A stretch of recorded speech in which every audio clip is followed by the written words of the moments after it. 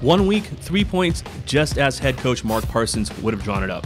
Welcome to Thorns Report, our weekly look at what was, is, and will be with the Portland Thorns.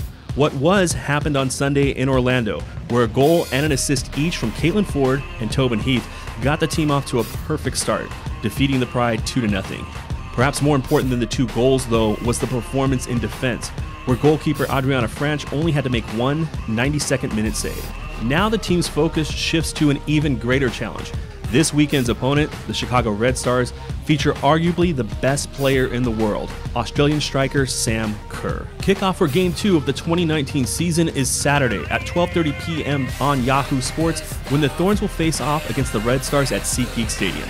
We'll be back next week to recap that result here on Thorns Report.